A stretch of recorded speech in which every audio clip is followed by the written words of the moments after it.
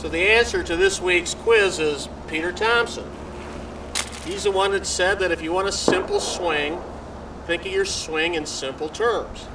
So I spend the winter thinking about my golf game, wondering why I played so good when I played so good. Well, in 1989, I won the Illinois Open.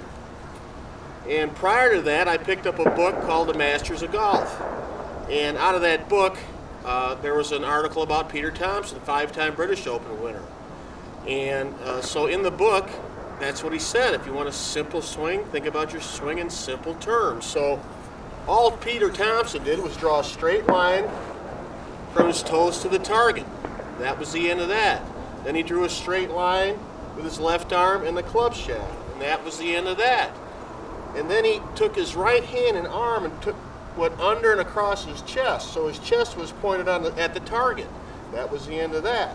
And then all he did was take the club straight back from the ball without shifting his weight or moving his head. Then he just let nature take its course. No thoughts about turning or anything. And then all he did was return the club on the ball the way he thought it should at impact to create a certain type of shot. So I'll demonstrate. Take it straight back without shifting the weight or moving the head.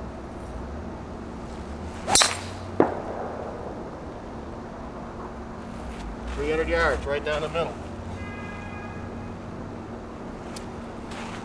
Same thing. So I'm going to think about where I want this club to be at impact. I'm going to, without shifting my weight or moving my head, I'm going to take it straight back and then let nature take its course.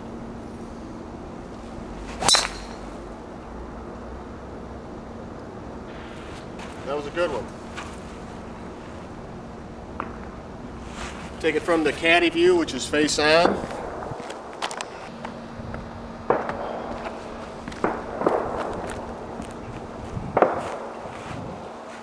So, toes in line with the target, left arm in line with the shaft.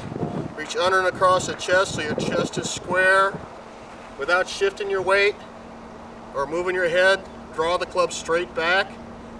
Then let nature take its course, and then just return the club back on the ball the same way it was at address.